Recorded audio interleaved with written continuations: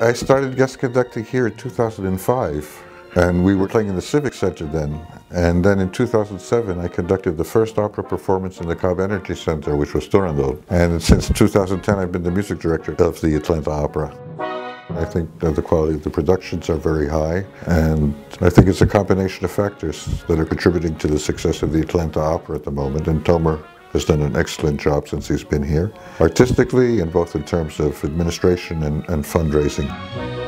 Carmen is one of the great operas of the standard operatic repertoire. It has so much in it. It has tremendous drama. The music is absolutely beautiful. Everybody knows the Toreador song. I mean, every hit opera also has some hit tunes in it, but that's not the most important factor in making an opera great.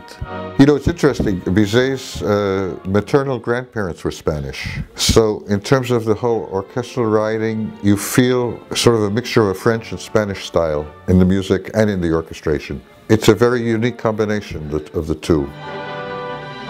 As an opera conductor, you also have to identify with the emotions of any particular character in any particular scene. So, you know, it kind of what happens at the end of the opera with the killing of Carmen, it kind of tears your heart out. Really. There's some very tricky ensemble work in Carmen, the Carmen Quintet, some of the choruses. It's a big challenge. So as you do an opera more and more, certain things become more comfortable.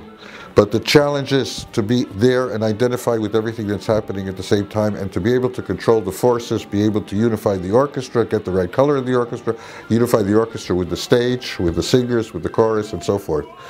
I mean, it's always a big challenge. I think the appeal of Carmen, number one, is this incredible libretto, this incredible story, coupled with very powerful dramatic music and a very strong folkloristic element. I mean, you really have a sense of people out in a piazza, you know, in 95-degree weather. And the conflict also, not only between José and Carmen, but the conflict in the fighting chorus of the women. I mean, there's always something, there's so many elements. Then there's the element of his pure love for Micaela, and his, you know, absolutely violent, sensual passion for Carmen. You've got so many elements that come together in this drama, and it's all reflected in the music.